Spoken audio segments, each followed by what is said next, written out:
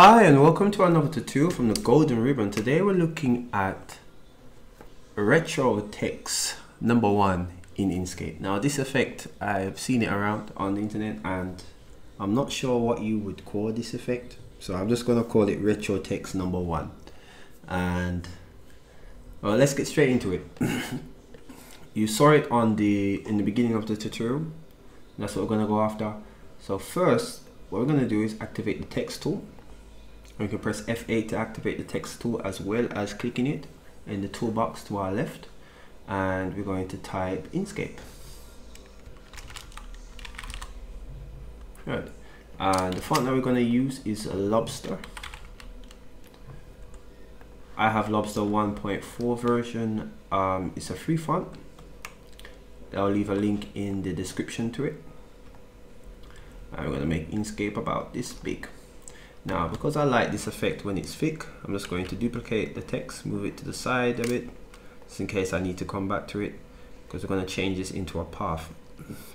So I'm going to duplicate it one more time, press D to go to the dropper tool, hold shift and click, and with holding shift that means we've added a stroke, and a stroke which is black to the text.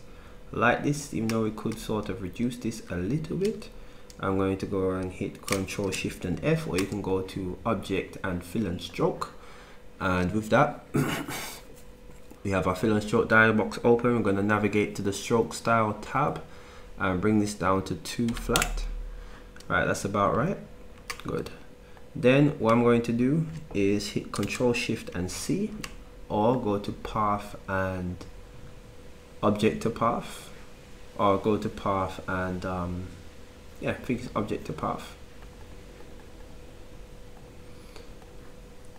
Good, so now that it's a path, the next thing I need to do is go to path, and I want to take this stroke to a path. Good. So we could have done stroke to the path first actually, but never mind. I'm going to stroke to path, that is Control Shift and C. Good, and then we're going to unify all of this, so we can hit Control Shift and, or we can hit Control and the plus sign, or we can go to unify up here, which is Control and plus sign, and we have this. So we've changed the stroke that we just created into a path, and then unified the whole paths together. Good. So now that we've done that, I'm just gonna go to View, Display and Outline. Good, so this right here is the outline of the path that we had changed, that stroke that we had changed to a path, and we're gonna select the Inkscape, which is the text in the middle. We're going to change this to a path as well. Control and C. Oh, Control Shift and C, sorry. No. Yeah, Control Shift and C. And we're gonna select the two of these and unify the two. So path and union. Oops. Let me just scroll down. Alright, these need to be changed to, needs to be unified. So go path and union first. And once these are unified, sorry. Good. Then we're going to go back to View, Display Mode and Normal. Let's give it a different color so we can see what's actually happening. And we're going to select the path that the stroke that we changed to a path, and the text that we changed to a path, and we're going to unify both of these. And the only reason I've done this is because I want this to be a little bit thicker. I think the effect looks nicer when the text is thicker. Go scale it down a little bit, holding Control Shift and left, the left mouse button, just scaling it down just a little bit. Good, and now we have our text. And this text is going to be orange. It's going to be a gradient, but first let's make it orange. And then we're going to go to extensions, generate from path and motion. And it's already on the degree amount that we want. And the magnitude I've set to 20. Let's gonna see if 20 works. It may be a little bit high. You can use live preview also, but that takes a lot of render power, so I prefer just to apply it. I see what it's like. Close. Okay, 20 is a bit much. So we're gonna go to path filters, extension, sorry, go to generate from path, motion once more, and I'm gonna put this to 5 and apply. Oh, have to make sure that this is selected. Go once more. I'm gonna go to generate from path, motion, and apply. Okay, let's close it. Even 5 looks a bit big, but let's check it and see. Give it a different color. It is slightly on the big side of life. Probably have to reduce it one more time. So I mean, this is sort of trial and error-ish because you know, I copied and pasted this from another document and then just reduced it a bit, and the pixel count is already radically different from what I set before. So I'll have to definitely do some research to make sure that I know how the pixels are calculated when dealing with the motion tool. Let's go to motion and let's pick a, say, a 3. Apply. It should give me a better one. Right, 3 looks really good. Alright, so we've got ourselves the motion here. Good. Okay, I'm not sure why this disappeared though. I can draw this in little later. In fact, I'll draw it in right now. Should it? Okay, so as we can see, the motion path has, the motion extension has allowed us to have this, has projected the Inkscape path 45 degrees, you know, down to give us this 3D effect. And this will be the basis for, you know, the effect here, and the extension separates the paths them into what looks like tangents of 45 degree paths. So we're gonna have to unify each one of those. So we'll have to take our time and unify each one. Let's see if we can just change it a different color for now and bring it down so we can see it a bit better. Right, now because unifying is sort of time consuming,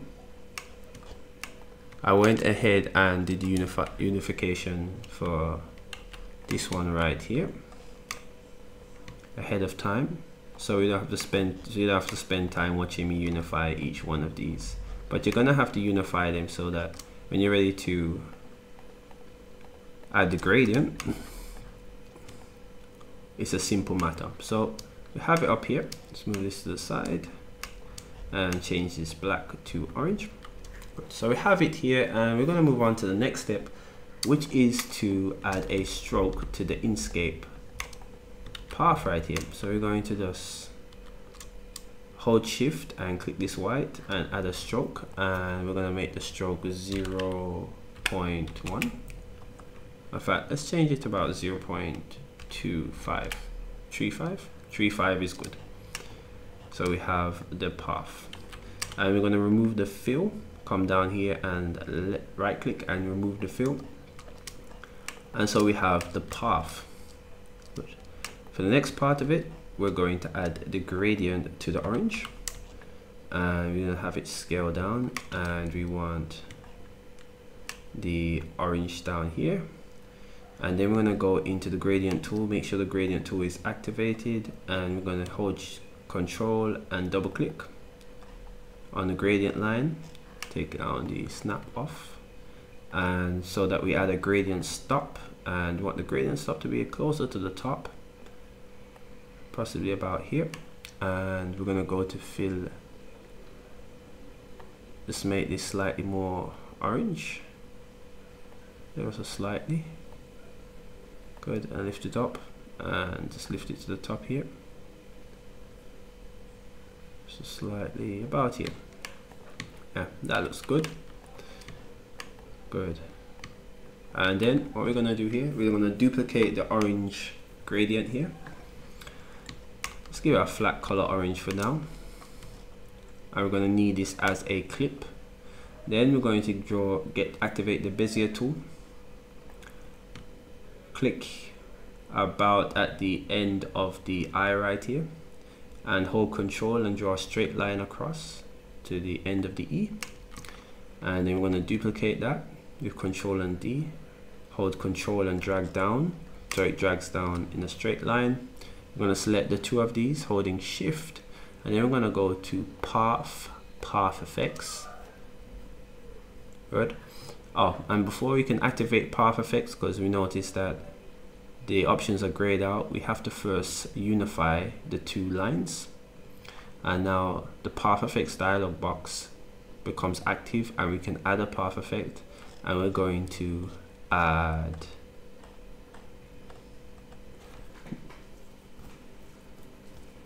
let me just scroll up. Going to add interpolate subpaths. Good. And when we add interpolate subpaths, we get 5 steps naturally. We're going to change this to about 41 steps. May need a bit more. Good, so that's about 45 steps. Alright, and then we're just going to lower selection by 1. And we're going to use this as a clip. That's the duplication that we made. And we see we have the clip, and we're going to move it down 1 more, so it's behind the stroke. And that's looking okay. Then we're going to select this orange here. So holding Shift and D, and then pressing D and then holding Shift, we select the orange. We could make it a bit darker.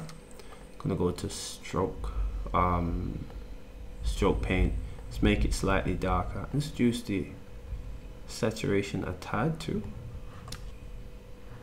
Good. So we have this right here. Looking really nice. It's a bit sparse though. I think I'm gonna need to increase the, go to Path Effects, increase the amounts of steps. Let's increase it to about 66.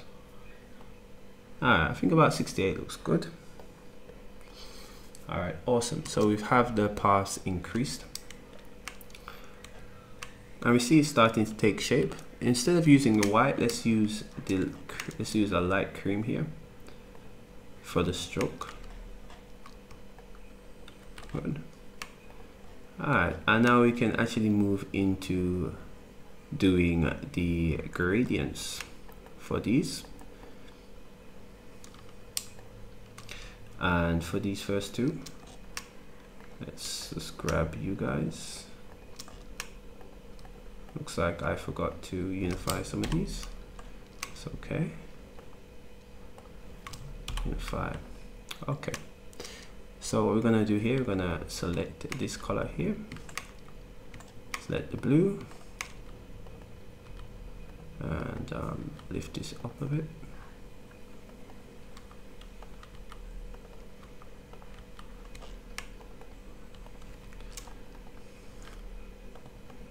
Lift the blue, and just lift the blue up here too.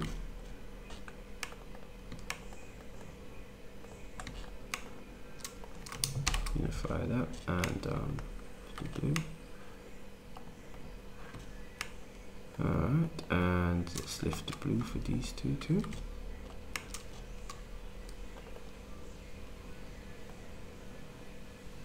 And lift the blue around here. Alright, so essentially we're just coloring them in. We will do the gradient very soon for each piece. And we have a gradient for each one. Up here and here. Just filling them in so that we can see how the colors are going to operate. Alright, and basically we have an understanding of how some of these colors are going to look here. Good, so we're just going to press G to go to the gradient tool and just drag down and get some of these nice effects that we want. Give it that nice 3D effect. Just press the gradient tool, drag up, press D and select this blue up here. Great, and we're gonna do the same with these as well.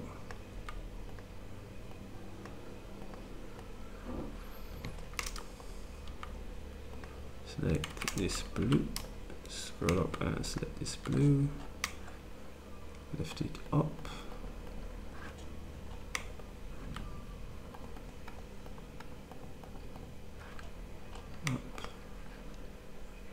and lift this up, lift this up. So what we're doing is just going through and adding the gradient so that we have that sort of realistic look that we want.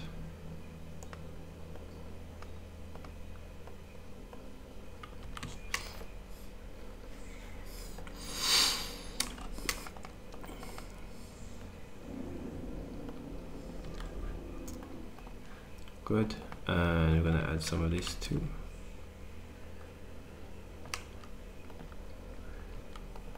And scroll up.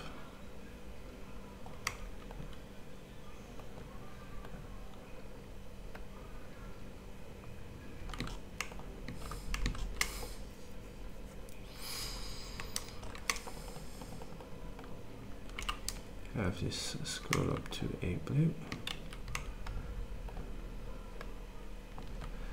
So I mean, throughout this you're just taking your time and going through each one of the gradients, making sure that they're straight and they look 3D, and you know, they follow the light source that you are using.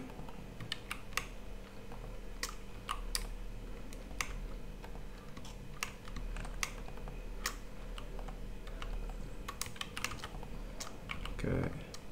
This will most likely be the longest part of it, you know, outside of you having to unify each one of the paths.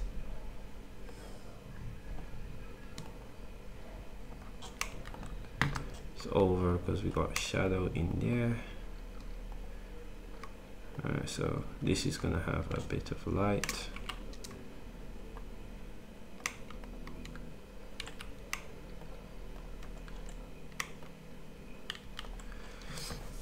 Good, and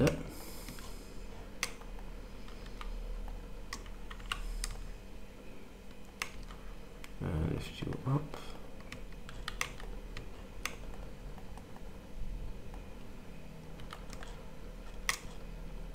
Alright, and this is also going to have a bit of light.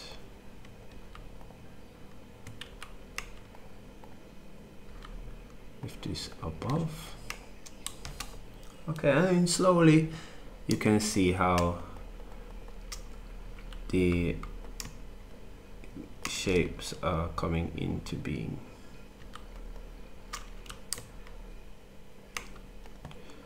And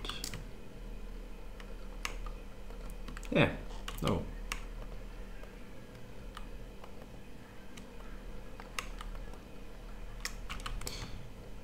Good, and let's use one of these and bring it up.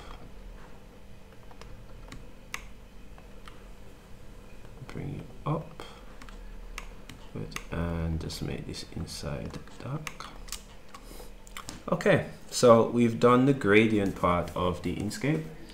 Can do this C as well a bit. And we're going to move on to the internal shadow that we have here in the Inkscape file there.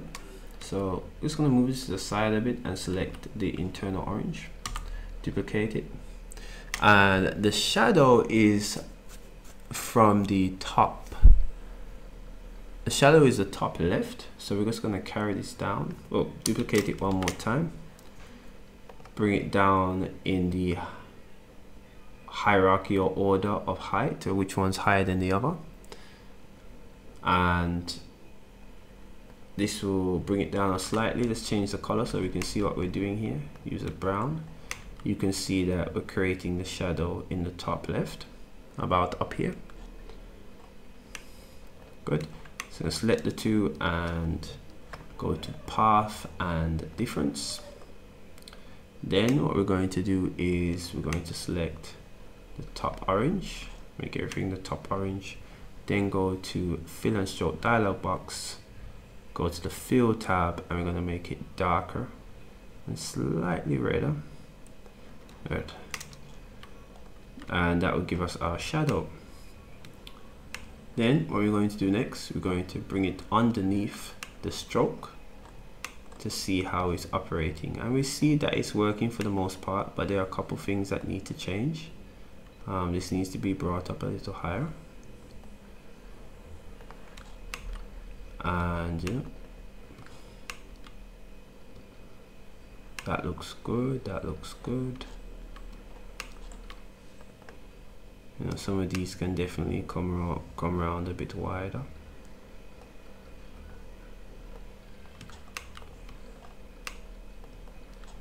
And this circle cutoff can be amended, as well as this going up a bit higher. It's good too. Alright, let's carry up this E2. Needs to go a little bit higher. Yeah, this is looking pretty good. Then what we can do lastly, because we're gonna blur this, so it's gonna need to be clipped, we're going to give this a blur of say 0.7. that looks good. And then we're going to select this underneath it, the blur, and select what the Inkscape that we duplicated and go set clip.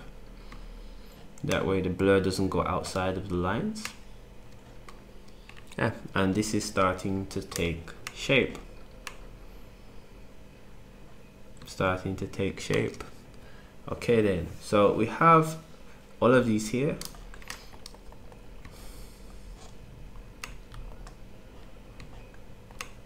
Yes, and we can start to look a little bit about, you know, the color of this orange. I think it could saturate a little bit more. Oops, saturate, and I've desaturated it. Let's add a bit more lightness and a bit more saturation. Alright, if you find yourself and the blur is giving you problems, you can always go to view, display mode, and no filters. Oh, yeah, no filters. So you see the blur. So now we're gonna add the shadow. So it's gonna simply move this to the side and select this, and then press Ctrl Z, duplicate it once more, and we're going to go to path, sorry, extension, generate from path, and then go to motion once more, and we want the motion to be 135, so we're moving in the opposite direction, and we want it to be about 7, and we're going to apply. Let's see how it gives us. It's a little bit low, we could get more out of it. So instead of 7, you're going to go to path, extension, sorry, generate from path, and we're going to go to motion once more, and instead of 7, let's try 15 and apply. Okay, this looks a bit better. See what it gives us. But for this, we're just going to select this cream here and bring it down, drive, and then bring it down in the hierarchy. Nope. Let's just try this again. Right. See how it's looking.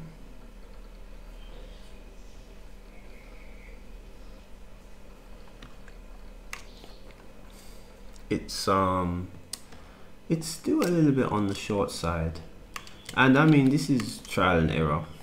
Like I said before, you're just gonna try it until you're happy with the results. So I'm gonna go back to this, make sure the path is selected, go to extensions, generate from path and motion, and let's make it 20.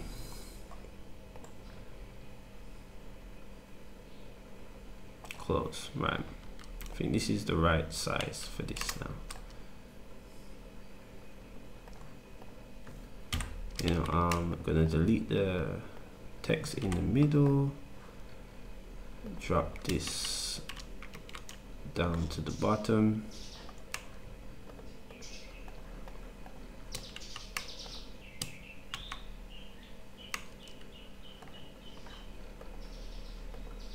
Alright, bring this to the top. Yeah, this looks like the right size for true. And we're gonna do here, just make it a cream color, go in fill and stroke dialog box, make it into a long shadow. Nice. And we're gonna use the gradient tool and just select the color. Oh, we have to unify everything, so just gonna press Control and U to ungroup, then go to path and union. Then we're going to activate the gradient tool and drag down. Gradient tool is activated with G. And we're going to play about with the gradient till we get the sort of gradient we're looking for. Good. Then I'm going to apply a blur of 0.4. Let's go 0.7, yeah, or 8. See how it goes. Not a bit too defined. Let's give it a bit more pump.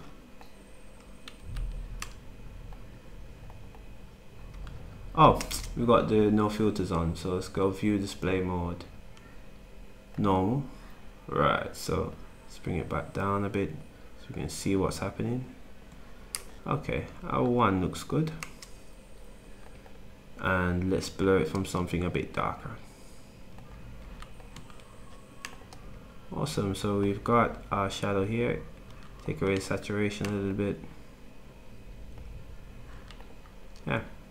So we got our shadow here, our drop shadow. And or our long shadow rather.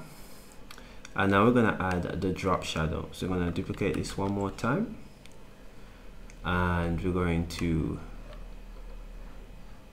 make this brown and then just bring the brown lightness down really dark. We're going to place it about here. And we're going to go to blur. Let's give this a 1.7. And then we're going to drop it underneath the text itself. And let's just move it. Whoops. Let's lift it to the top for a bit. Move it down so we can see it. Let's make it a bit darker. Make the blur a little less pronounced.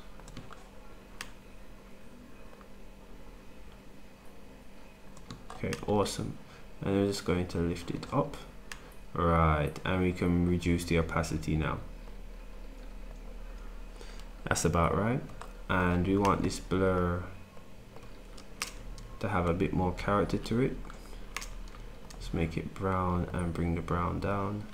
Then we're going to duplicate it and blur a bit more. Perhaps a 2.7 looks good. And you're going to be playing with these variables a bit, as I did. You know, until you get the one that you're looking for. Just reduce the blur to nothing on this one first, and we're going to inset this. So go to path, like outset, and outset a bit. Let's just zoom in and outset, because the outset is determined by pixels. Zooming in will make it more precise. It's going to outset it, making sure it's selected. Is it selected? Let's lift it up a bit. Go to path and outset. Great. And then we're just going to blur this outset. And we're going to give this outset the brown color. good. And that just adds the reflection there, or the different shades of the shadow. Helps add realism to this blur. Drop it down a bit and make sure this dark one is selected. It's a little far and it's not dark enough in my opinion. Alright, so it's dark enough here. So we have the drop shadow here and we have the colors here. I mean, we can definitely make the oranges a bit more saturated, but for the most part this is complete. The Retro #1 tutorial. If you enjoyed this tutorial, give it a thumbs up. If you have any questions, feel free to leave them in the comment section. I'll be happy to answer them. If you have any suggestions, feel free to leave them also. I have a lot to learn and I don't presume to know everything, and I'm super happy when you have those constructive points to make, and that helps improve everybody. It helps the comment section, helps myself, and we appreciate that. So until we see each other again, get up and design a new door. Later.